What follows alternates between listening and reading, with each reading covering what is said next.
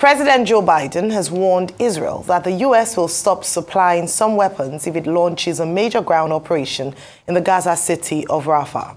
Referring to 2,000-pound bombs that he paused shipments of last week, Biden acknowledged during an interview with CNN that U.S. weapons had been used by Israel to kill civilians in Gaza. The president's announcement that he was prepared to condition American weaponry on Israel's actions amounts to a turning point in the 7-month conflict between Israel and Hamas. And his acknowledgement that American bombs had been used to kill civilians in Gaza was a stark recognition of the United States' role in the war.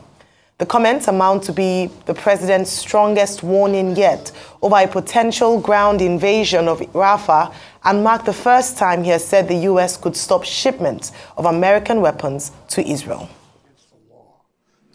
I know that you have paused, Mr. President, shipments of 2,000-pound U.S. bombs to Israel due to concern that they could be used in any offensive on Rafah.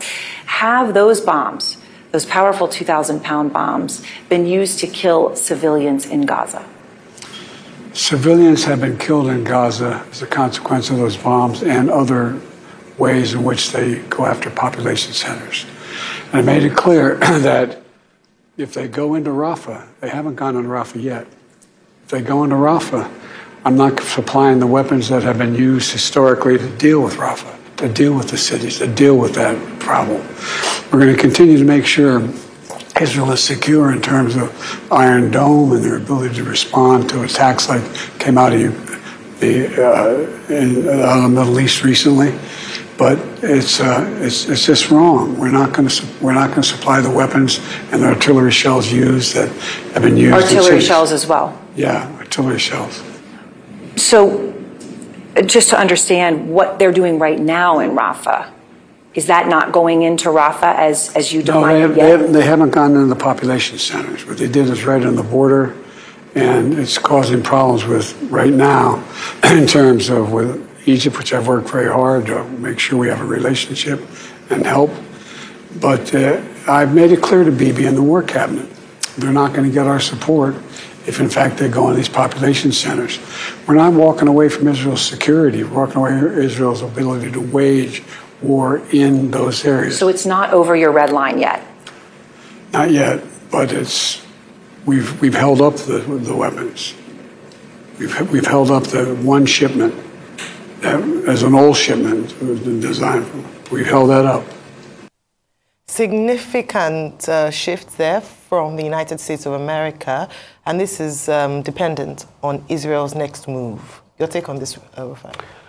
So, significant shift there, but I still think President Biden and Americans on this issue are big hypocrites, and I'll tell you why.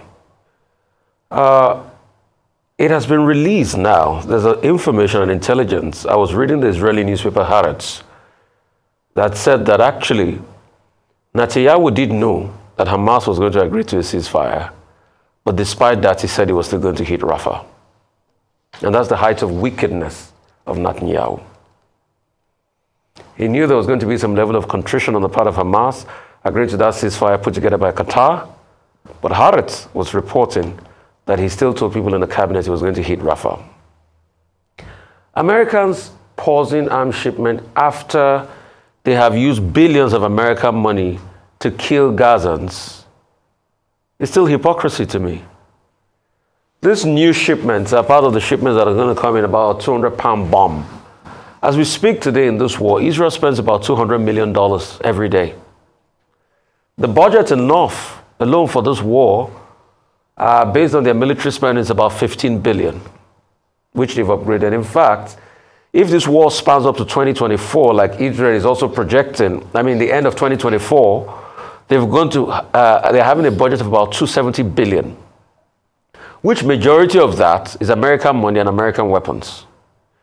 America just passed an over $20 billion investment today, recently to them, which about $17 billion of them was from Armory. So if after killing about 34,000 lives, America now wakes up and stalls arms shipment, which they ought to have done to a recalcitrant Netanyahu, it's the height of hypocrisy. And there's no how you're going to tell me. I think Joe Biden is just doing this, one, to be able to look good as elections come forth, because Israel and Gaza is a major issue and it's a dividing factor in the elections. Secondly, those university protests are heightened around the world.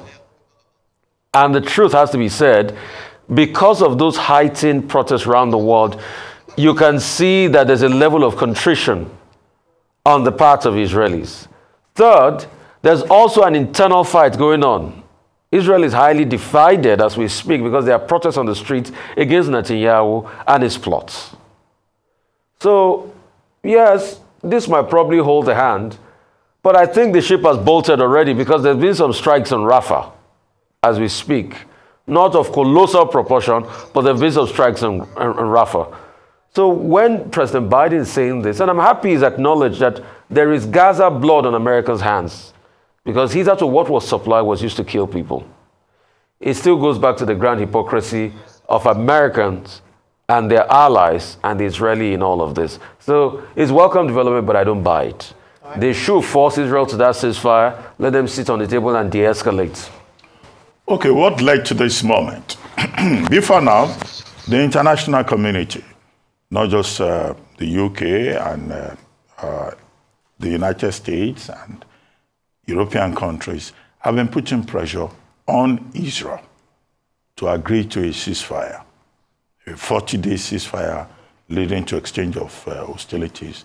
The international community had also been advising Israel not to engage in violations of humanitarian law so that there will be, no direct assault on civilians. Consistently, Israel had defied everybody.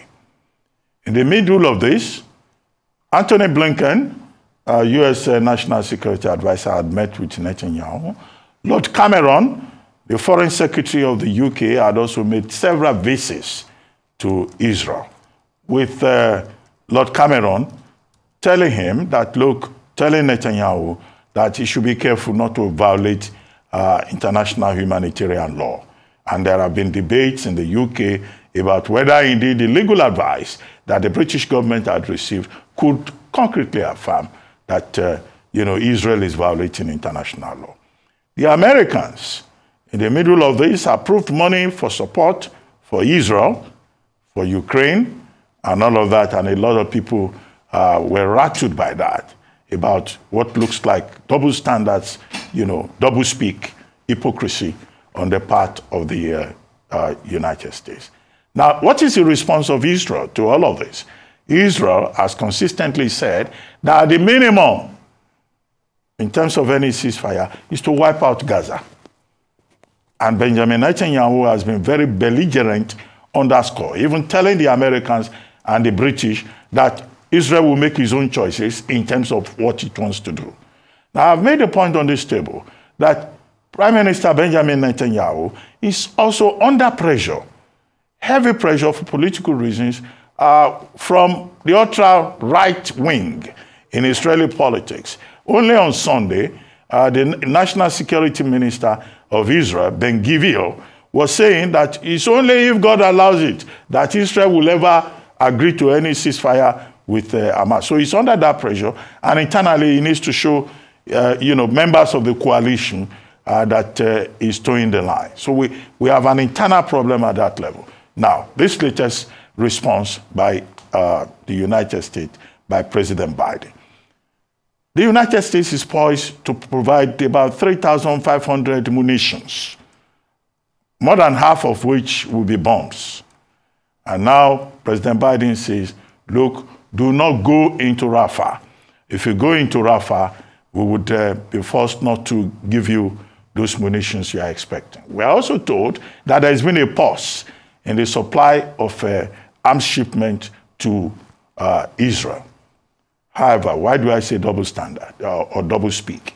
The same President Biden is telling the world, and that is an interview, televised interview, that the U.S. is, however, still committed to the defense of Israel, and that the Iron Dome project, which is used, to protect, invasion of Israel through air missiles, will continue, and that the United States will continue to provide resources for that. So on one hand, you said, don't go into Rafah. On the other hand, you say we will support the Iron Dome, surveillance system. Now, he was asked the question specifically, does he think Israel has crossed the red line? He said, no, not yet. What does he mean by not yet? He says, well, whatever they have done in the last 2-3 days was at the border, border crossing. But not many people watching developments in that axis in the Middle East will agree with President Biden. Because indeed, the argument, the position of many countries is that indeed Israel has crossed the red line and has violated the rights of non-combatant persons. They are called non-combatant. Persons that are dohor, that's the technical term, in law of armed conflict. Persons combat dohor. That's what the phrase is. So look at the order that they gave, that about 100,000 people should evacuate from Rafah. Rafah is the last stronghold for the Palestinians in southern Gaza. Over 1 million population. Those people have been put under severe pressure now. So the fear, the concern, the only thing that the Americans can talk about is how to prevent a humanitarian crisis in the only part of Gaza that is still available. 34,789 Palestinians have lost their lives in the course of this conflict. And Prime Minister Netanyahu and the ultra-right wing of Israeli politics still insist that they will wipe out Gaza. They are clearly violating international law. And I asked the question, was it yesterday or 2 days ago, that the question to ask is that, is Israel above international law?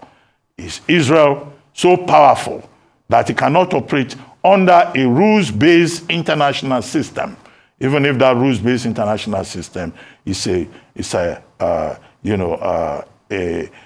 word, for a euphemism for Pax Americana? Right, so Rafah is quite significant because it shares the border crossing with Egypt, and very importantly, it's a major key entry point for aid to Gaza and the Palestinians, and it's also been the only port of exit in terms of fleeing Palestinians since the beginning of the war 7 months ago, and that's why it's quite a significant part of this war. In addition to that, they're set up to be 1 million civilians living on that strip. And so if there is an attack launched by Israel, then it would clearly be in violation of international laws with regards to war, especially because there would be a lot of civilian casualty.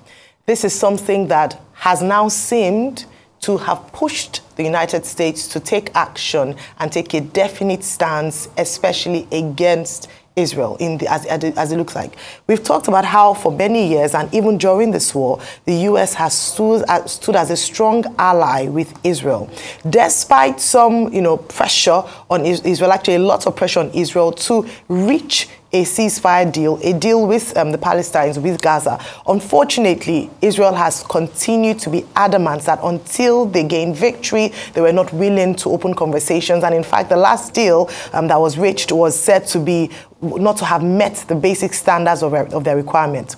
On Israel's side, what they're contending is that if they're able to launch an attack successfully on Rafah, it would be a game changer in this war and perhaps would give them victory and give them a foothold when it comes to negotiations in terms of release of hostages. However, would it be worth the civilian casualties that would be achieved? Now, what the U.S. have done, as we've talked about, is to halt arms shipment to Israel. The U.S. has consistently supported Israel in this war by supply of arms, supporting with military artillery. And this time, despite the fact that the Israel Defense Force considers the fact that Israel in itself has enough war chest to go against or to launch an attack against Rafah, it's a symbolic move by America saying, finally speaking up and saying that they would not stand for a continuous violation, gross violation of human rights if Israel continues to be adamant, despite the fact that international partners, the international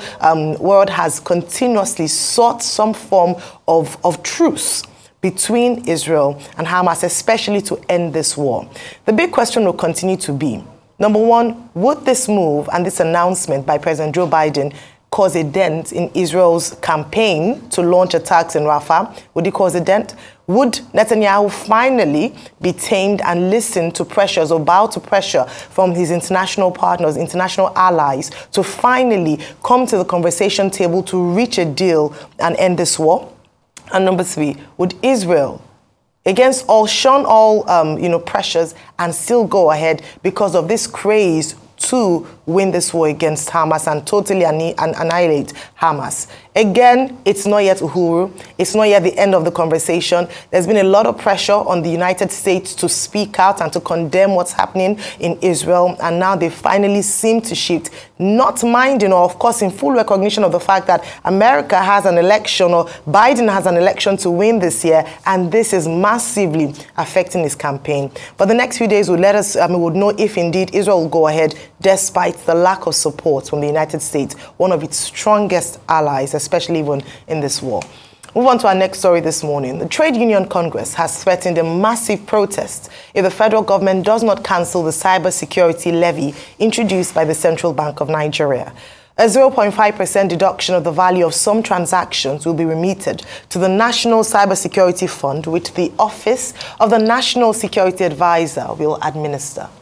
The TUC says it is prepared to mobilize all its members, stakeholders, and, quote, the entire masses to embark on an immediate protest that will culminate in the total shutdown of the Nigerian economy, end of quote. The Nigerian Labour Congress has also rejected the levy, calling it anti-people and another burden on Nigerians during a cost of living crisis. Civil rights organization SERAP has given President Tinubu 48 hours to withdraw the directive. LCCI equally expressed deep concern that the funds from the charge might not be used to enhance the country's cybersecurity architecture to guarantee cyber safety for technology users in Nigeria. Director General of LCCI, Dr. Chinyere Almona, said in a press release that the justification for the levy was unclear. Almona demanded that it should be withdrawn to allow more consultations with critical stakeholders. Right, so definitely this conversation is not yet over, and a number of groups are coming out to express displeasure and asking the federal government to do a U-turn with the cybersecurity levy. Rufai, your take on this story? Like I said yesterday, it doesn't make sense, because when you look at it, when you look at the cybersecurity value chain, architectural value chain, it is not the office of the NSA that builds a cybersecurity value chain or architecture. It is the point dispensers. So take, for instance, I register with a payment company to do money transfer. It is that payment company I registered that would bolster their own architecture for me. And there are different touch points, cybersecurity architecture. There are some that pass through a gateway platform like NIPS and the likes. There are some that pass through independent peer-to-peer and even through a banking system, like your OP and the likes. So it is not the office of the NSA. And you see, there's another legal argument to it. The fact that the funding of the office of the NSA is shrouded in a lot of controversy. Also, the NSA itself is a political position.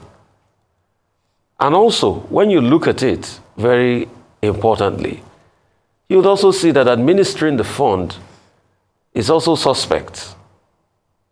This is the same country where we've been levying people all sorts vis-a-vis the cost of living crisis. As we speak, a lot of Nigerians can't live.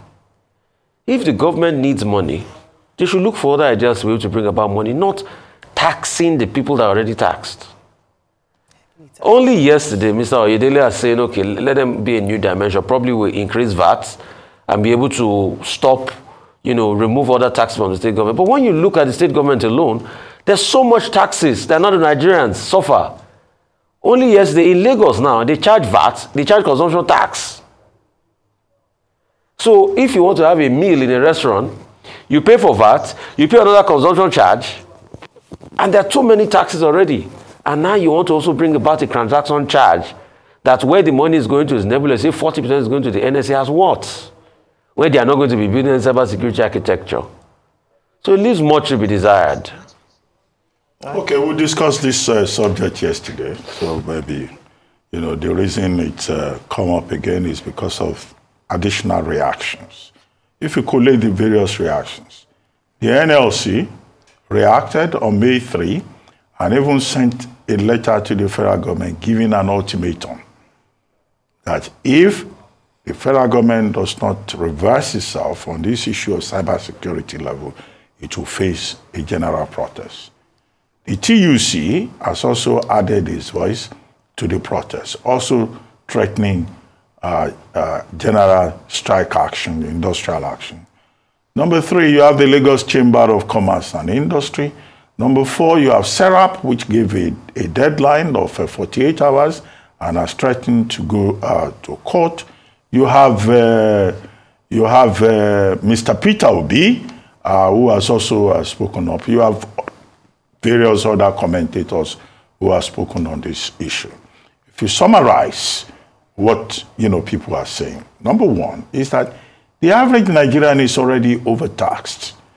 What are some of the taxes that the Tinubu administration has introduced? First, removal of fuel subsidy, right?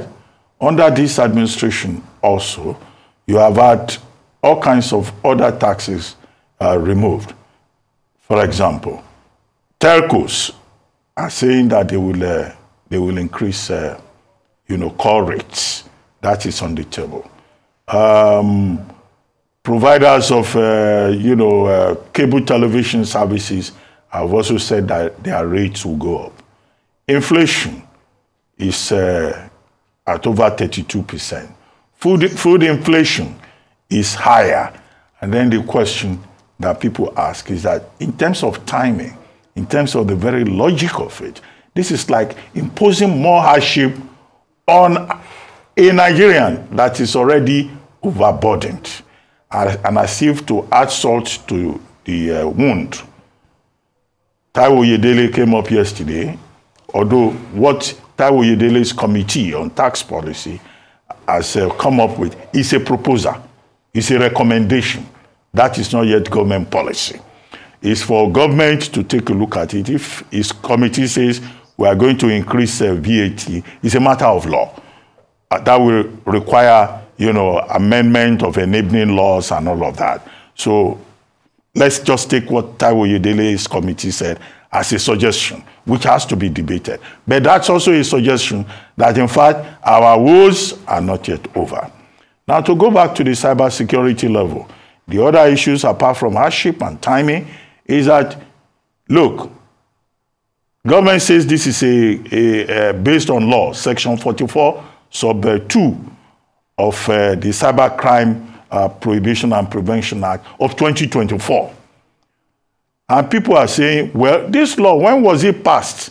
Why would the National Assembly allow that kind of law to be passed? And that in any case, why would the NSA's office collect 40% out of over 2 trillion that will be collected? Which cybersecurity purpose is being served?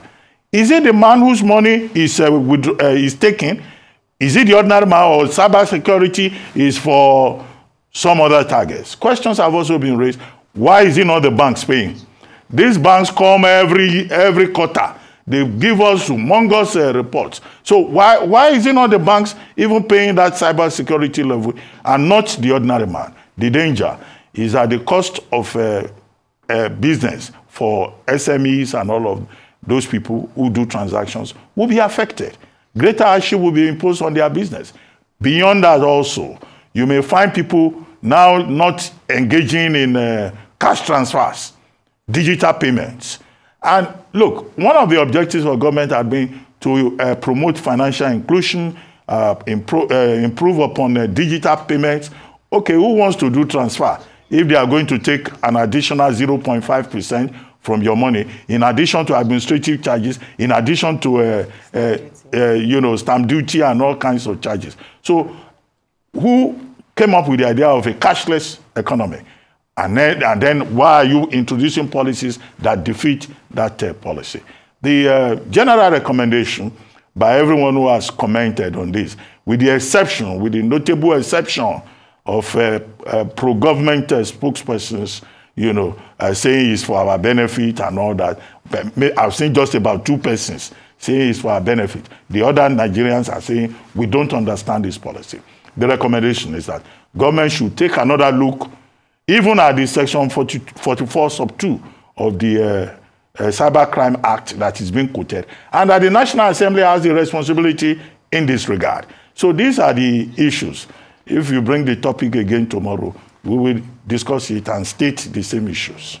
Absolutely, and the reason why this must be on the front burner is that we cannot just talk until there's action. So we haven't heard anything in terms of reversal or rethinking of this policy or this circular by the CBN, and so we'll continue to speak about this until at least some form of action, so that we do not continue to overburden the already burdened Nigerian people with more taxes and taxes and taxes. The only thing I'd like to say on this one is what Mr. Festus Osifo talked about in terms of the TUC's response, where he talked about the complicity of our legislators in even constructing a law like this and passing it. I say this because yesterday when we had Mr. Adebajo, he had, and rightly said, talked about the fact that, well, they had a public hearing, it went through the first and second reading, the law was passed, it was signed, and we didn't raise, there were no uproars at the time. But the first thing we must remember is that the people who sit in the House, in the House of Assembly, National Assembly, are there to represent the best interest of the people. And so when there are anti-people laws like this being made, then you wonder what indeed, whose interest they are serving in the National Assembly.